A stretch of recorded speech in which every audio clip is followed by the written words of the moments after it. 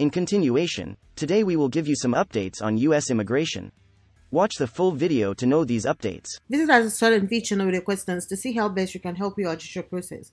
Please don't forget to subscribe if you're new to the channel. Let's get into the video. Update number 1. NVC New Wait Times. The National Visa Center is part of the U.S. Department of State's Bureau of Consular Affairs. NVC serves a clerical function in processing immigrant visa applications. After receiving an approved immigrant petition from U.S. Citizenship and Immigration Services, NVC works with you on your visa application package.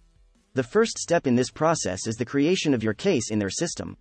Once this is complete, they will send you a welcome letter by email or physical mail. With the information in this letter, you can log in to their Consular Electronic Application Center to check your status, receive messages, and manage your case. Once you submit your fees, forms, and supporting documents to NVC, they will review your case to ensure you provided all the documentation required to schedule the immigrant visa interview. Interviews are based on the availability of appointments offered at the embassy or consulate. The time it takes the NVC to process your case is mostly determined by whether you have paid all of the requisite fees and completed all of the necessary papers. The longer you wait to submit these documents, the longer the NVC will take to review your case. Let's know the current case file creation time at NVC. After the USCIS approves your I-797, your case will be sent to the National Visa Center for processing. At NVC, they will create your visa case and enter the data from your petition into the system. After creating your case, they will send you instructions for processing, as well as a welcome letter that includes your case number and invoice ID. Currency NVC takes 21 days to create a new case. As of September 12, 2022, they are working on cases that were received from USCIS on the 22nd of August 2022. Let's know the current case review time at NVC.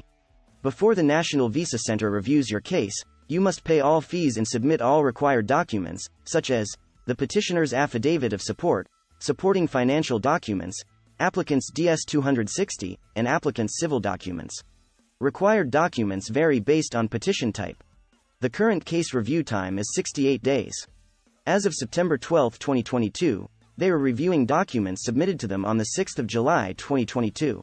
Current public inquiry form response time by NVC. Currently, NVC takes 62 days to respond to any inquiry. As of September 12, 2022, they are responding to inquiries received on the 12th of July 2022. They ask that you make a subsequent inquiry only if you do not receive a response to your email within their published timeframe above. Duplicate inquiries slow their ability to respond to you in a timely manner. Update number 2. Retrogression in immigrant visa. According to the Visa Bulletin, the rapid forward movement of the EB2 India cutoff dates during the fiscal year 2022, which was undertaken in an effort to reach the historically high fiscal year 2022 employment-based limit of 281,507 immigrant visa numbers, resulted in heavy applicant demand in the EB2 India category. That high demand, coupled with projected significantly lower visa number availability in the fiscal year 2023, necessitated a significant retrogression in the EB2 India category in order to avoid exceeding the annual numerical limits. The State Department also reported heavy demand in the China EB5 unreserved category, particularly for immigrant visa issuances in the U.S. consulates abroad, and increased demand in the India EB5 unreserved category. This increase in demand, along with the lower number of employment-based visas expected to be available in the fiscal year 2023, required significant retrogression in the China EB5 unreserved category, and imposition of a final action cutoff date for the previously current India EB5 unreserved category. Update number 3. DHS unveils final public charge rule. The Department of Homeland Security released its final version of the public charge rule, part of ongoing efforts to dismantle a Trump-era policy that immigrant and civil rights advocates widely decried as a discriminatory wealth test for green card and visa applicants.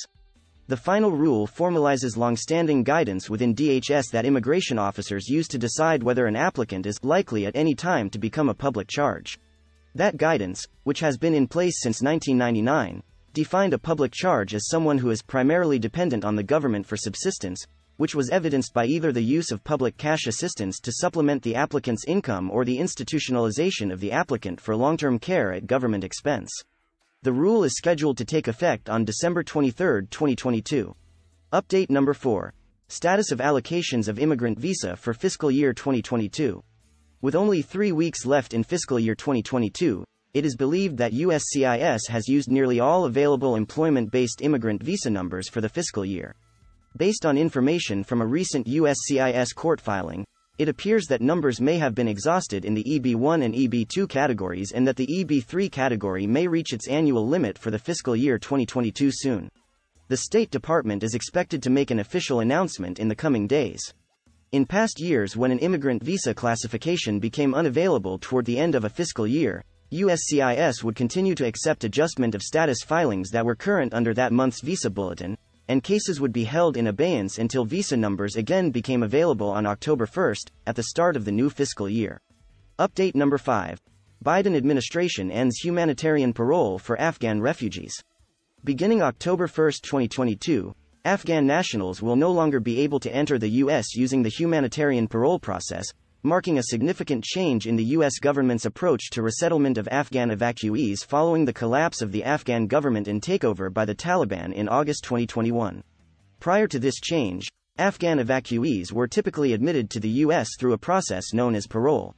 Of the approximately 86,000 Afghans who have been resettled in the U.S. since August 2021, roughly 90% were admitted via parole. U.S. Citizenship and Immigration Services clarified that the shift away from the use of parole will not impact applications that have already been filed. The government's main focus in the future will be to resettle 3 groups of Afghan evacuees: those who qualify for permanent residence under specific immigration programs, immediate relatives of U.S. citizens, residents, and Afghans already in the U.S., special immigrant visa holders, and the most vulnerable, refugee applicants. Update number 6. DACA program frozen in time, Dreamers await court ruling. In late August, the Biden administration released the final version of a rule to codify and fortify the Deferred Action for Childhood Arrivals (DACA) program in an attempt to protect the program and its recipients from ongoing legal threats. DACA protects people who were brought to the country as children without legal status, or who later fell out of legal status, by granting them work authorization, protecting them from deportation, and in some cases allowing them travel permits. Dreamers, as DACA recipients are frequently called, have long been a symbol of immigrant youth. In reality, however, many Dreamers are now transitioning into middle age and have families of their own. In fact, the overwhelming majority of the country's undocumented high school graduates will be ineligible for DACA when they graduate because they entered the U.S. after the program's required arrival date of June 15, 2007. The new DACA regulation largely mirrors the program as it was created in 2012, which included the requirement that a DACA applicant has been present in the country prior to 2007. This date has never been updated, even when the Department of Homeland Security released the final rule last month. It means, for example, that someone turning 16 who has lived most of their life in the U.S. is still shut out of the program. The Biden administration moved to codify DACA because the program remains in legal peril, due in part to the manner in which it was created. After the state of Texas and others sued the government to stop the program, a federal judge in Texas ruled in July 2021 that DACA was illegal and barred new applications to the program, though current recipients could continue to renew their DACA grants. Specifically, the U.S. District Judge Andrew Hannon found that DACA was unlawful in part because it was created by a memorandum written by the former DHS Secretary, Janet Napolitano, and not created by the formal agency rulemaking process, which requires public notice and comment.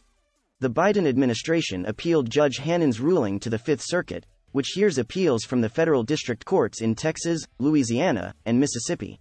The 3-judge panel heard oral arguments on July 6, 2022, and appeared unconvinced by the government's arguments in favor of the DACA program's legality. The case is still being reviewed, but many immigration advocates fear the appeals court will rule against the program.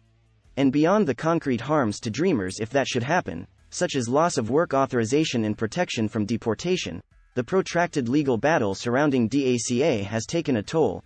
DACA recipients reported a drop in feelings of integration and inclusion in the U.S. of 15% from 2020 to 2021. In the meantime, and regardless of the rule's publication, there is still a chance that the DACA rule might not take effect.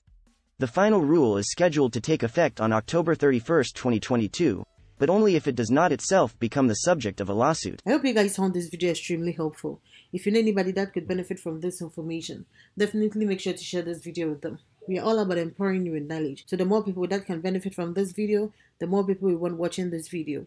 If you like this video, please make sure to hit that thumbs icon. Thanks for watching, and don't forget to subscribe and hit on the notification bell for more immigration updates. Bye!